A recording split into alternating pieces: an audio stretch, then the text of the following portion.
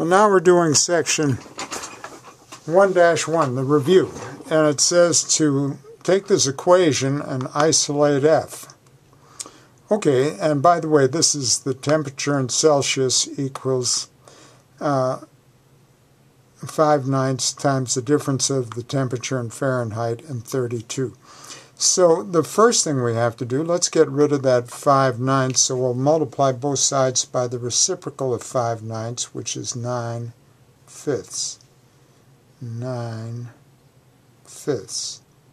And the product of reciprocals is 1, so now if I swap sides I have F minus 32, because that product is 1, equals 9/5 C.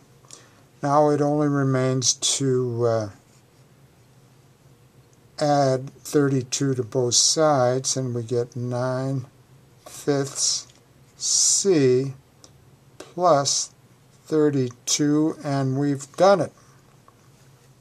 Well, for question 2, we're supposed to mark the wholesale price up by 40% in order to get the retail price. Okay, so if we add 40% to 100, or 1, we get 1.4.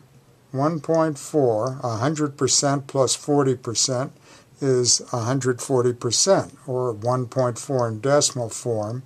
So what 1.4 times the wholesale price, W, equals the retail price. So there's our equation, and we're told that for A, the wholesale price is 300.